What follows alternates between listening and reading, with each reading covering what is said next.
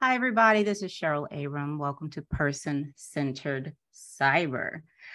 Again, to save time, I'm taking shortcuts to get a lot of the concepts that I don't explicitly work with every day as a cyber policy analyst. Okay, especially, I work mainly with RMF. So much of these technical things I really don't work with every day. So one shortcut is to ask myself, well, how does the user see this thing? For example, SAML, SAML, Security Assertion Markup Language, has popped up in several practice questions. So to really quickly understand it when I see it on the exam and without getting too technical, I ask myself, well, how does everybody experience SAML? Well, they experience it like this. I love the process of single sign-on. Single sign-on has been sent from the Lord on high, okay? As much as y'all know, I don't like making up all these passwords and stuff because my memory is trash, all right? So the user experience objective for SAML or SSO is to allow me and you to authenticate one time and gain access to separately secured systems without, resubmitting a username and password, okay? I love it. I absolutely love it. I use it all the time. And I know there's vulnerabilities regarding that, but guess what? There's vulnerabilities with me trying to get a brand new password for everything I have, that's so which one are we going to go with here? All right. I prefer to go with single sign-on, okay, at least in my case. So here's another one, Radius. Okay, Radius has come up a lot in CASP+, and I remember this from previous exams, all right?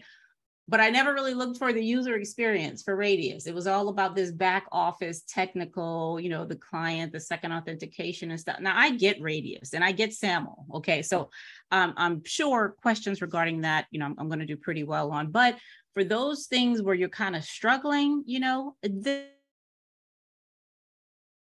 then just ask yourself, well, how do users see this? People who don't work in IT, they don't care about cyber. How do they experience these kinds of things? Here's another one, thick client and thin client. Now, I've never seen thick client on exam, at least I don't remember seeing it, but thin client is on everything, okay? And I didn't get it at first. I got the question right on the test, but I did not get what a thin client was, right? But well, how would I experience thin client? Okay, now a thick client is just my computer. Okay, many of y'all know what that is because I can take it offline and I can still use it. I can still make, type stuff up, create documents. I can save it because I have my own operating system. I have my own, what do you call that? I have my hard drive. I have all that on my own, okay? But a thin client, so here I have as an example, Kali Undercover, which makes the Kali UI look like Windows 10. Now Windows 10 is not installed on my Kali machine, okay? This is a thin client, all right? There's no Windows 10 OS on here and all that stuff. And it's a thin client in that I can't even do anything, in Windows here. But it pulls from something else, all right? We use VDIs, and I can't for the life of me remember what that stands for, but we use VDIs, which is a thin client. So when I turn on my VDI, my virtual desktop interface, is that what it's called? When I turn that on, I can work on it. I can, do documents and send email and all that stuff. But the second I shut that thing down, all of that is gone. Nothing is saved on it, at least the one that we have, the way that it works. So tomorrow,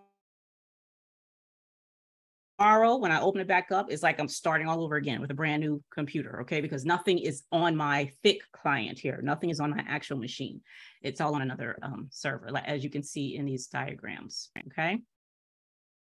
So that's all I have for the user experience, and I'll see you all back here with another topic.